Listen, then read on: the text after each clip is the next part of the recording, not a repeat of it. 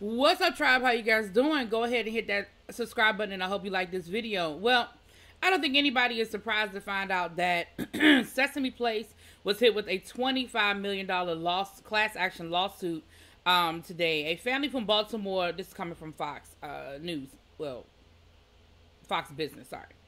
A family from Baltimore, Maryland filed a $25 million federal civil rights lawsuit on Wednesday, accusing the Philadelphia area theme park Sesame Place of racial discrimination after a video went viral showing someone dressed as the Rosita character apparently denying two black girls a hug during a parade. The lawsuit filed in the U.S. District Court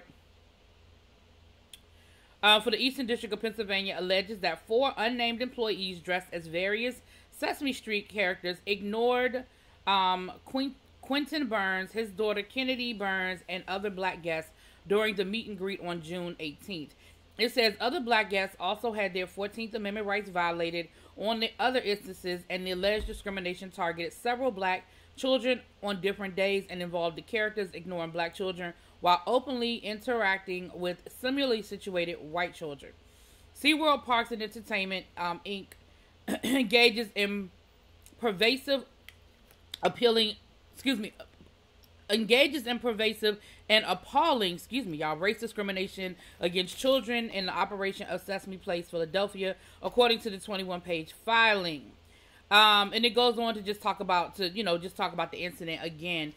We know that once that video went viral of Rosita ignoring those two little black girls last week, that a slew of videos came out showing similar treatment by other little black children, and in some cases it was the same character. Don't mean it was the same person inside of the character, but it was the same character. So again, I'm not surprised to see this happen. We'll see where it goes. It'll probably be settled out of court, but we'll definitely see where it goes.